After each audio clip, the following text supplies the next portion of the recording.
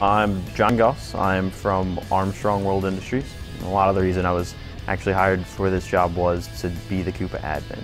The problem we definitely want to address is getting spend under management, probably upwards of 20 different tools to do this one task, and it got pretty complicated, and if one tool goes down, everything goes down. It wasn't really end to end, and that's what really drew us to Coupa, was the procure to pay type of system.